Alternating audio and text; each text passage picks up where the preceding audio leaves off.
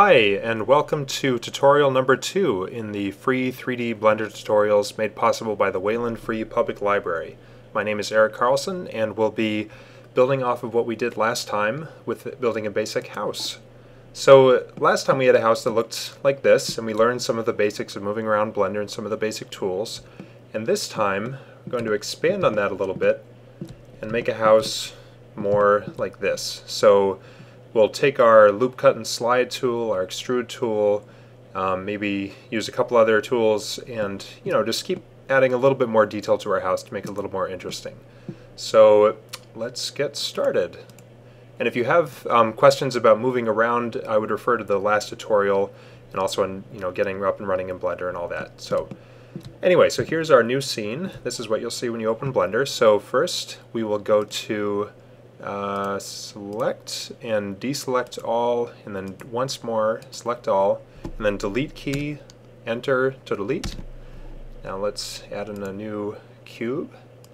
And of course the cube is already there to start with, but this just kind of gets us oriented into Blender and shows you how to add other shapes if you want to experiment with other shapes in the future.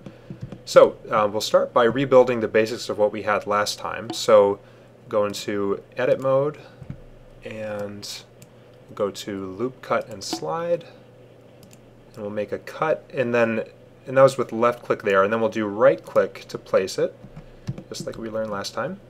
And now we'll go down to edge select, right click on the top edge, and left click on that arrow to drag it up a little bit to make our roof. And now we'll go down like last time and bring up the floor. So left click on that, right click, shift, right click, so you're selecting both, and then left click to bring it up a little bit. So that'll give us a kind of stubbier house, which I am a fan of. So we've done that. Now we'll go and add our chimney. Now this time we're going to build a chimney on this ridge in the middle of the roof, which will be a little bit more interesting, and will also let us use the scale tool a little bit. So we'll go to loop cut and slide, drag it so that you have it like this, perpendicular to the top ridge, left click, and then here we'll left click to place it over toward this side. Okay, and now we will left click on loop cut and slide again, left click about here, and you can change the shape of the roof as you see fit. Okay, loop cut and slide again, and this time we'll want to make an edge like this. So find a spot where you get that edge, then left click, reposition, left click. Okay, so far so good. And left click again, loop cut and slide, left click, and left click up here. Good, so there's the boundaries of our roof. So we're going to take these two faces and lift them up. So to do that, we'll left click on face select, right click, shift, right click, and then extrude region, so it extrudes these together. And it'll automatically already be going in the Z axis up and down. So raise it to a certain height, then left click. And now we want to flatten this out. So what we're going to do, this will be a couple key commands, is we'll hit the S key, and once we do that, you'll see we start, as we move the mouse around, it'll start to scale. So we've hit that. Now we'll hit Z to snap it to the Z axis. And now to get it to be a perfectly level scale all the way down to 0%, we will hit 0 on the numpad, or if you don't have a numpad, you would hit 0 in the top row, and you would have enabled the keypad option, which I discussed in the last tutorial. So we hit 0 on the numpad, and now we hit enter. And there it is. Now we have a perfectly flat top of our chimney. Okay, so we're going to add some more detail to that a little bit later, so we'll leave it for now. So this is basically where we were at last time, with the exception that this chimney is now on the ridge, so it's a kind of more interesting shape. So let's start by making a window. So we'll go to loop cut and slide, left click here. This will be making the top ridge of the window. And so we'll left click right around here, and now we want to make that a flat edge. You'll see that it kind of approximates between that and that. So it's flat down here but pointed up there, so this is pretty close to as pointy as that part is. So we want it to be totally flat. So using the same tool that we used for the chimney, we'll hit S, and then Z. Now we're in the Z axis, and then 0 on the numpad. Oh, you know what? We're a little bit high there. Well, that's okay. So we've hit 0, then we hit enter, And now left click on the blue arrow, drag it back down, because that's obviously a problem like that, but this is fine. Okay, and then move it pretty close to the top there. Alright, so now let's make, that'll be the top edge of our window, so let's make the bottom edge. So we'll do loop cut and slide again. And now you'll see this is totally flat because it's in between two flat edges. So left click, and let's go down a little ways, maybe about there. Okay, and now let's reuse a couple of these edges instead of making new cuts, just to keep it simpler. So we're already in edge select mode, so we're going to right click on this edge, and then left click on the red arrow and drag it out just a little bit. It actually doesn't need to get too much wider. And then left click on this guy and move that a little bit. So there's the shape of our window. So then we will left click on the face select, and then right click, shift right click, and we're going to extrude region and go in just a tiny little bit. The reason why we don't want to go in really far is because partly I want to consider how this might be printed eventually if we were to use a 3D printer. So if you were printing this, you can't have it go in too far because then the roof up here, oops, Control Z to undo, the roof up here would not be supported, so as it starts to print it would start to kind of come down in the middle there. So let me do that once more. So let's just go in a little bit just to get the sense of a window without making a big space that it won't be able to support. Okay, so left click there, good. So there's a basic window, and that should be fine on the printer. And you might need to, do some tests with this just to see how far in you can go, but in general you don't want too much unsupported 90-degree angles in your model. Okay, so now we will go to loop cut and slide, left click there, move over here, left click, and we're going to make a couple shutters.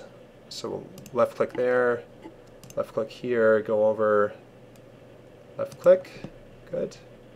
And then we will go select these two faces. So go to face select, left click on that, then right click, shift, right click, and extrude. Either one of these will do because they're already separate, so it'll automatically be individual or region.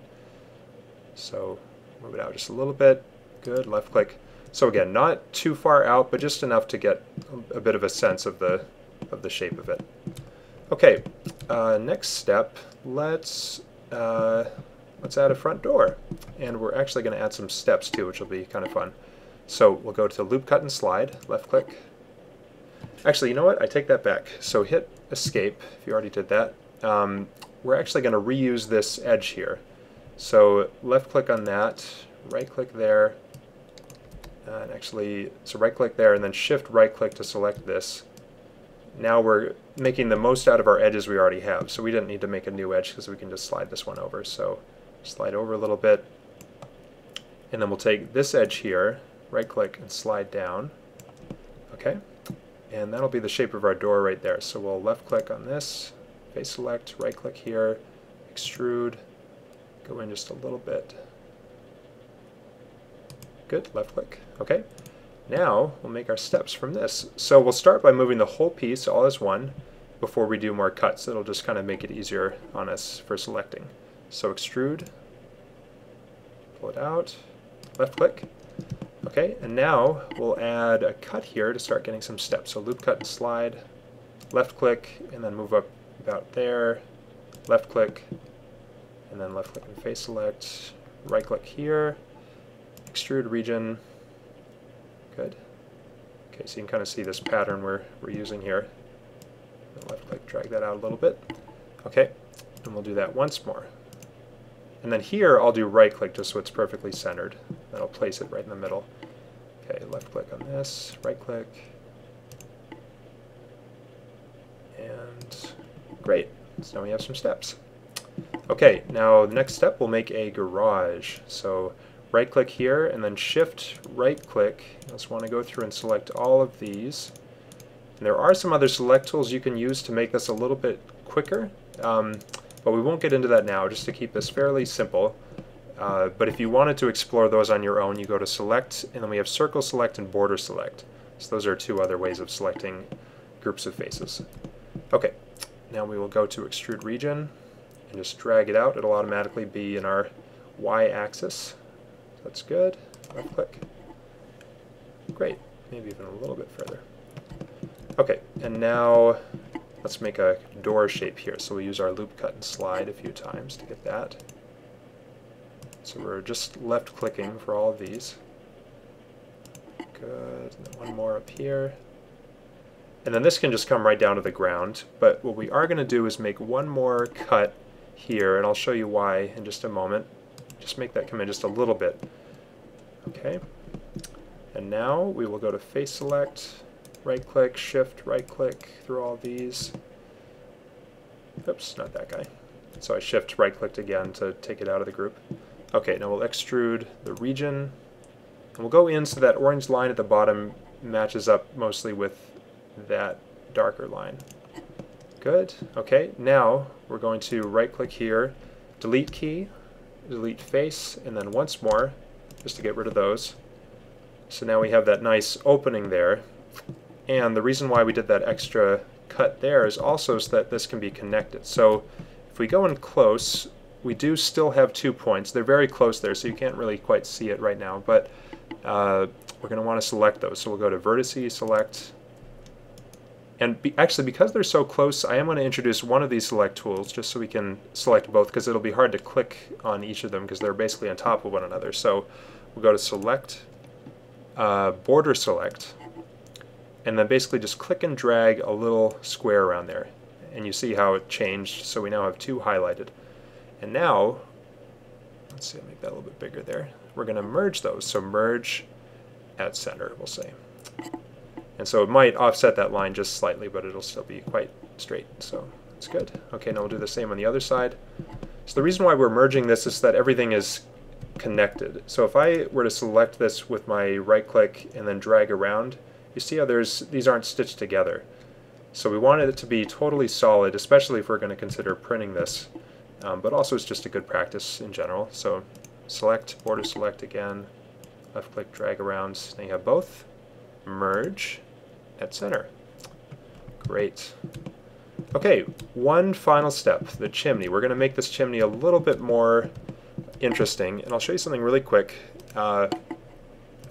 So what I did for this is I grabbed an image on Google, and it's often good to get reference images to get some ideas, and I just saw what sorts of elements of a house we could look at. And so for the chimney, you see how it has this kind of nice ridge here that's sort of extruded outward. So we're going to do that just to make it look a little bit nicer. And really most of 3D modeling is about, starting with very basic shapes like a cube, and then just continuing to chisel away and refine and just expand on that and just keep adding details. So we're just going to do a little bit of that with the chimney. So we'll go to loop cut and slide, and then left click here. This will be our bottom edge. And so like with this edge for the windows, we want to flatten that. So S, 0 on the numpad. Oops, sorry, that's my bad. Hit escape out of that. S and then Z, so we're snapping to the Z axis. Otherwise it would just scale it down to nothing in all the directions like we saw there. Then we hit 0 on the numpad, and then enter. Good. And let's move that up a little bit. Okay, and then loop cut and slide to get one more cut here.